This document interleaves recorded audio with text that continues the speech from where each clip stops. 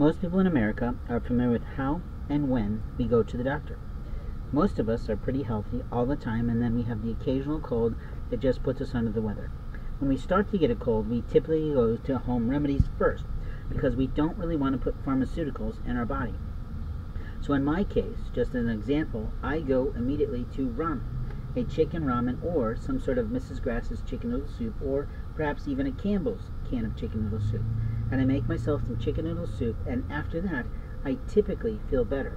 If I'm doing the ramen, of course, I'm going to give you my family recipe with my late Japanese wife, which is what we do is we make the ramen, enough for the 3 of us, if we did, and then we would add some spinach, we would add some canned chicken, and then at the very last minute, we'd crack an egg or 2 and whip it in it.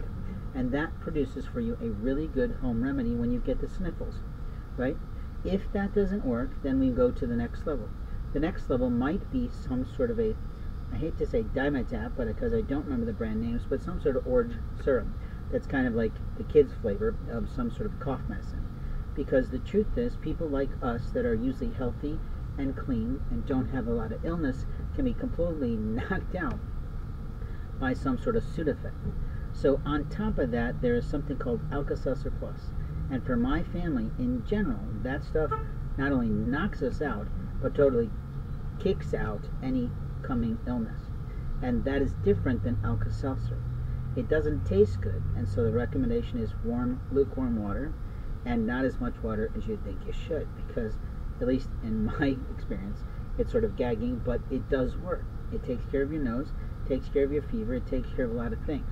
But again, I'm not a medical practitioner, I'm not giving you any medical advice, I'm just saying, hey, this works. What works for you? That's different. Then obviously, if that doesn't take care of things, if your home remedies, if your over-the-counter choices aren't taking care of things, then we choose to go to our personal doctor. Our personal doctor is the doctor that we choose, the doctor of choice, the guy we researched, the gal we chose because of her or his voice in the world. In other words, what are his principles? What are his concepts of using pharmaceuticals? Does he use more all-natural herbs and biohackers, or does he use more chemicals? You see, that might be a basis for choosing a doctor. At the same time, does that doctor have any specialty in whatever the heck you're dealing with, or any kind of philosophies that would preclude him from handling certain things in your family? And that's how we do this. When we're talking about medical fraud, we're talking about people trying to practice medication or practice medicine on people that do not have a doctor's license. In other words, a police officer has no right to know whether or not you got your shot, didn't get your shot, are on the pill or not on the pill, are pregnant or not. That's the bottom line of it. And yet we have hospitals, mega corporations, that are saying that those law enforcement officers can come in any time and pull any records they want. That is not lawful.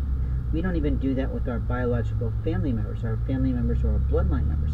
We don't do that. It is immoral for you to take copies of someone's medical records. It is illegal for you to have copies of them when you're not the person who owns them. The individual owns their medical records. Only people that we choose to allow to access our records have rights. One of the problems we have right now with continuity of care marketing of that program is that hospitals that are now practicing in major communities are saying you must sign off of this in advance, that any one of us can look at your records. And the answer, frankly, is no, please. We don't want that, we don't need that, and it totally obliterates any concept we have of privacy of rights to our personal health care information.